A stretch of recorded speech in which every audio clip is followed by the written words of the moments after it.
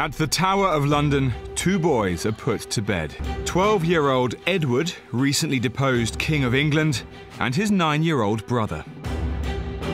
The pair have been sent here for safekeeping, but they couldn't be in greater danger. Tonight, the boys will be murdered on the orders of the new king, their uncle, Richard III. At least, that's the famous story immortalised by William Shakespeare.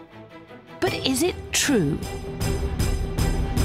With no trial, no witnesses, and no confirmed bodies found, this remains one of history's greatest mysteries. They were never seen in public again. But just because they disappeared doesn't mean to say they're dead. If they're dead, it doesn't mean to say Richard was responsible.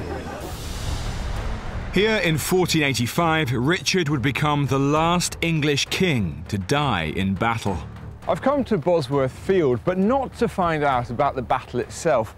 Instead, I'm here to learn about the night before, because one historian has a theory about that night which, if true, completely destroys this idea of Richard III as the killer of the young princes.